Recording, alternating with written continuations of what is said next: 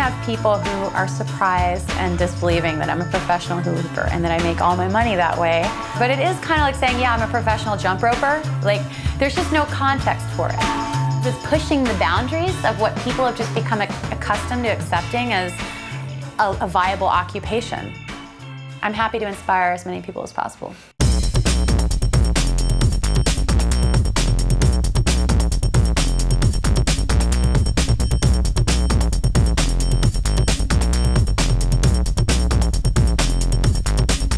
I want hoops to have that same sort of hip, edgy fitness vibe. In the same way that yoga, you walk onto the Muni and you'll see people with all their yoga socks, you know.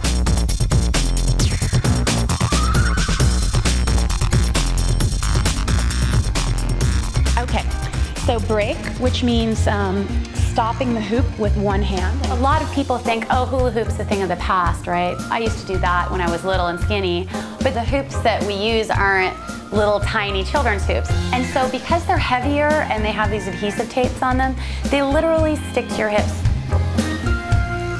I have a really hard time like getting to the gym or doing anything like that on a regular basis. So this is like a really good way of sort of tricking myself into doing it. We're going to reach a tipping point that really exposes more and more people to this as an exercise, which I think is what really can reach a lot more people, because people in this country especially are looking for a great way to work out that's not tedious, and this is really it.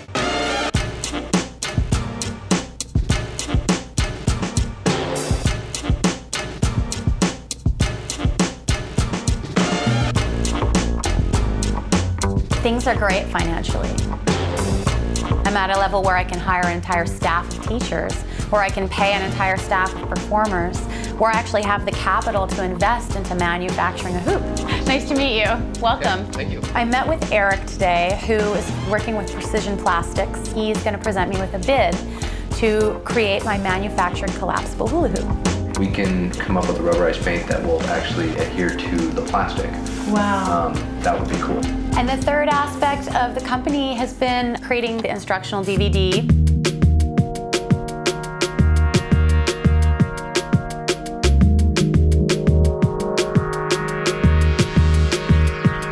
We have over 20 different costumes that we use in Maui, you know, while we teach hula hooping. So it's kind of like, what? You're in a costume thigh high in a lagoon teaching me how to hula hoop, you know? It suddenly makes it interesting. My business strategy is to make the hoop as hip and hot as possible. And I try to do that by doing some pretty extravagant performances with elaborate costumes in very intense performance environments.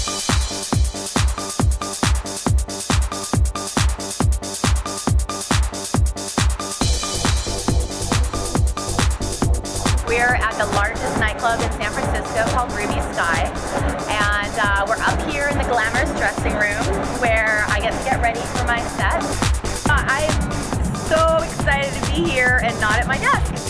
This is where it's at, right there. You know, it's not at being on my computer, answering phones, sending faxes, managing my staff. I mean, that's necessary work that needs to get done to grow the project. But this is the essence of it. Let's go.